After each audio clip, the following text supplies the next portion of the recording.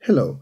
So we saw in the previous video the concept of phasor addition, or the fact that if you have sinusoids of the same frequency and you add them together, it doesn't matter how many you add, and this can be sinusoids with different amplitudes, different phases, you end up with a simple sinusoid of the same frequency.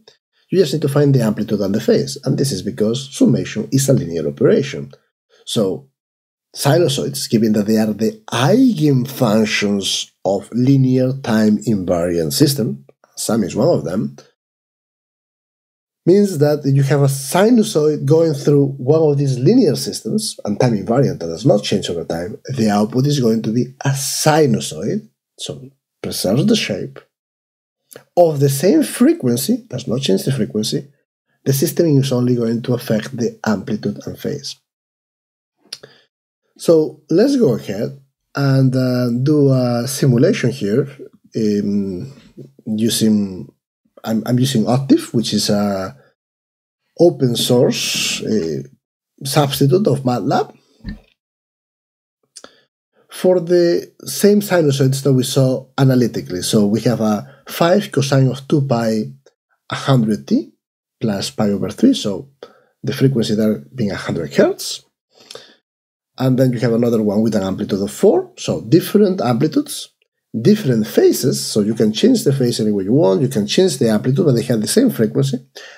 I'm modeling here these continuous time sinusoids by having a sampling frequency that is much larger than the maximum frequency. The frequency of the sinusoids are 100 Hz, but in 50 times that.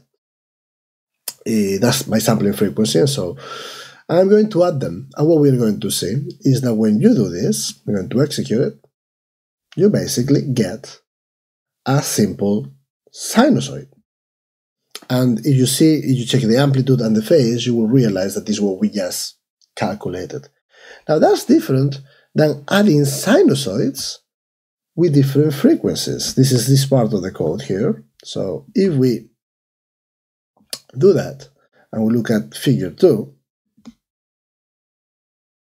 so what you see here is that while in the case of adding sinusoids of the same frequency, as we did here in the first part, 100 Hz, 100 Hz, different amplitudes, different phases, we end up with a single sinusoid of the same frequency.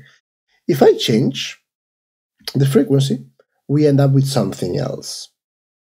In fact, we are going to be able to reconstruct just about any signal, synthesize, by adding sinusoids of different frequencies, different amplitudes and phases. And that's going to be the principle of Fourier analysis. Thank you.